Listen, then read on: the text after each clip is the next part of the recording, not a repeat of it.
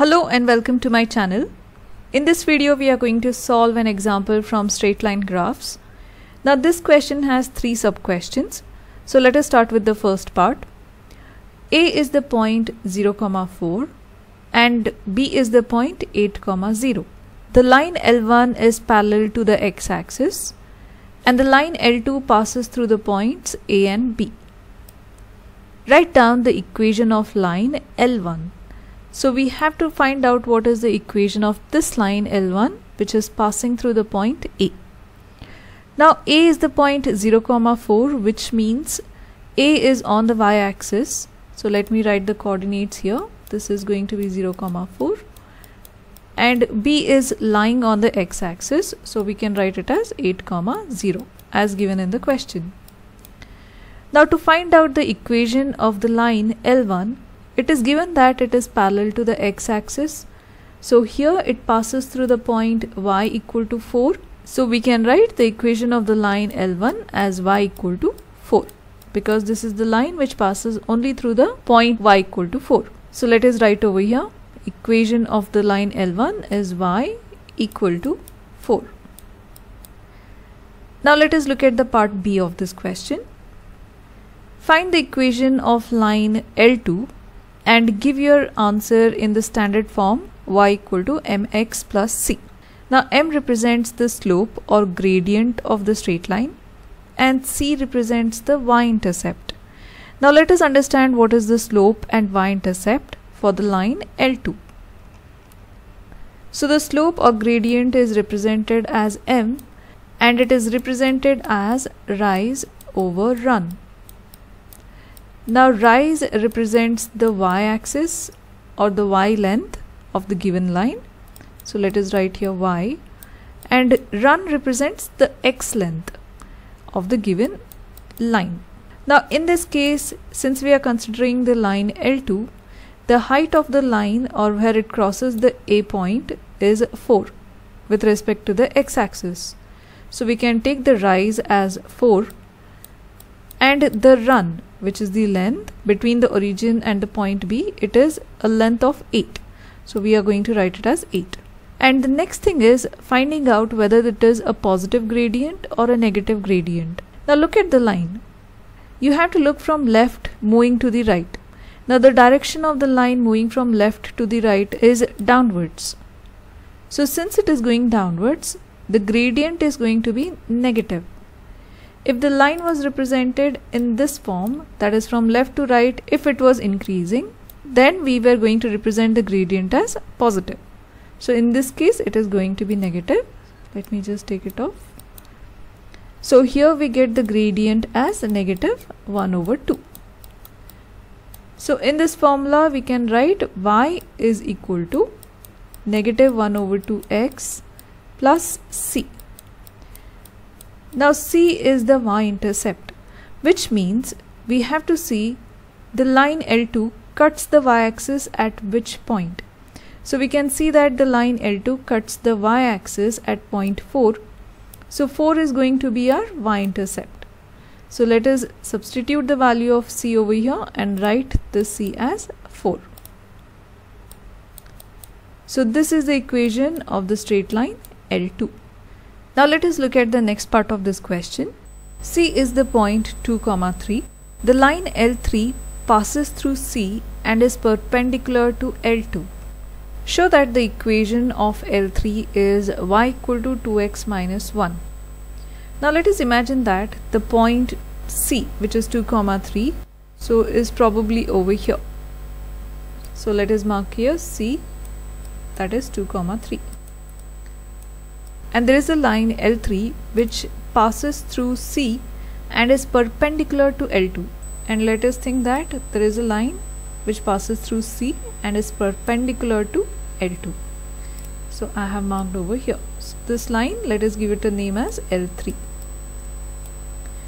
Now we have to show that the equation of this line L3 is y equal to 2x minus 1.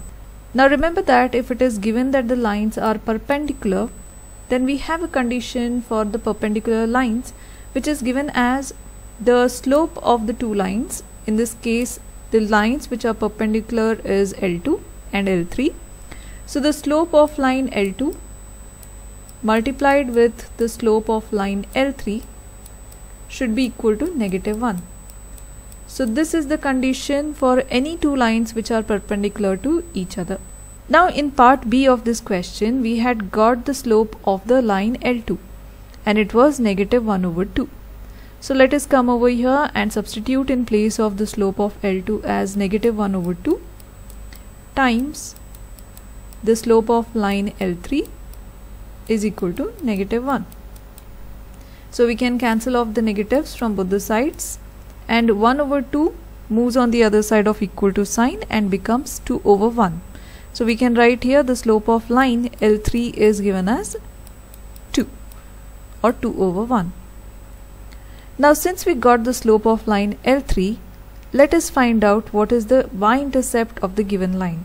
So before that, let us put it in the standard form of a straight line. So y equal to mx plus c is the standard form of any straight line. And so here I am going to put y equal to slope, we got it as 2x plus c. Now this is for the line L3. Now to find c, we are going to make use of the point C through which the line L3 was passing, and the coordinates of that point C is 2, 3. So here we are going to take C, which was 2, 3. So let us consider our x value as 2 here and y value as 3. So substituting the values of x and y in this equation, we can write 3 is equal to 2 times 2 plus c, or 3 is equal to 2 times 2 is 4 plus c. So rearranging, we'll take 4 on other side of equal to sign. We get c equal to 3 minus 4, which is equal to -1. So let us substitute the value of c in this equation. We get it as y equal to 2x minus 1. So this is the equation of line L3, which we had to prove as given in the question, and we have proved using this condition of the perpendicular lines. Now let us move on to the last part of this question. L3 crosses the x-axis at point D. Find the length of CD. So in the previous question, we had seen that the line L3 was perpendicular to L2. Now the same line extends and it passes through the x-axis and touches the x-axis at point D. Since it touches the x-axis, the coordinates of point D are going to be x, 0. We do not know at what point the line touches the x-axis. So we are going to take the coordinates as x, 0. Now we have to find out what is the length of this small part between the points C and D. Since it is the same line L3 passing through point D, we can use the same equation of straight line for L3 which we had got in the previous case. That was y equal to 2x minus 1. Now let us find out the value of x at point D when the line passes through the point D. Now at point D we have taken the coordinates as x, 0. So let us substitute the value of y as 0 in this case. So 0 equal to 2x minus 1. So rearranging, we get 2x equal to 1 or x equal to 1/2. So we got the x coordinate of D as 1/2. So let us write over here our D coordinate is 1/2, 0. Now since we have to find the length of CD, we have the C coordinate as 2, 3 and we have the D coordinate as 1/2, 0. We are going to find out the length of CD by using the formula L equals square root of x1 minus x2 square plus y1 minus y2 square. So this is the formula for finding the distance or length between 2 points. So let us consider our x1 as 2 in this case. So square root of 2 minus x2, we will take the x coordinate. So it is 1/2 the whole square plus y1 in this case is 3 minus y2 is 0 whole square. So let us put up in the calculator and check how much we get. So we have square root of 2 minus 1 over 2 is 0.5 whole square plus 3 minus 0 is 3 square. So that will give us 3.354. So I'll take it to 2 decimal places and write it as 3.35. So this is the length or the distance between the 2 points C and D, 3.35. I hope you have understood all the steps and liked the video. If you know any other way of solving this example, do comment below. And if you are liking my videos, like, share and subscribe to my channel, and thank you for watching.